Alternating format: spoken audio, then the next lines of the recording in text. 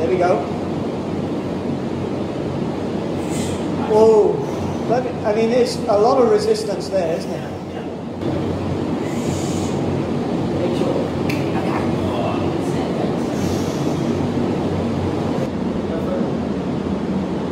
So there we go, that's out. I love this utilization of the Doppler. I think it's really strong. I would love to see more things like this where people are using Doppler ultrasound to test blood flow to the brain. I'm very curious to hear how this study goes. I like their hypothesis. I'm curious to see what will happen because we do also know that excessive neovascularization that comes from chronic ischemia doesn't tend to give you the highest quality of vessel, and it can create different problems with the vessel wall over time. So I don't know that we'll see that like choking people out is amazing for your health, but I do think that it's useful to be able to understand a little bit more about just creating that connection between understanding transmission of blood through your neck as it's coming into your head. So